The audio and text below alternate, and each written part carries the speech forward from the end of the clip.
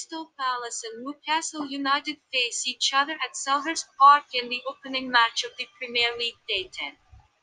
The Eagles aim to retain their spot in top 10, and it is to be noted that they are eyeing their third home win of the season.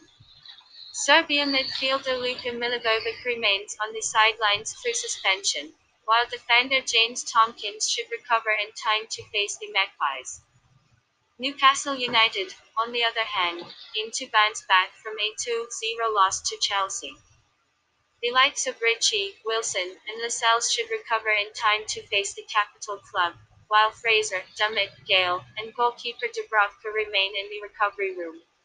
Anyhow, a close encounter is on the cards at Selhurst Park on match day 10, and we believe that there is a big value in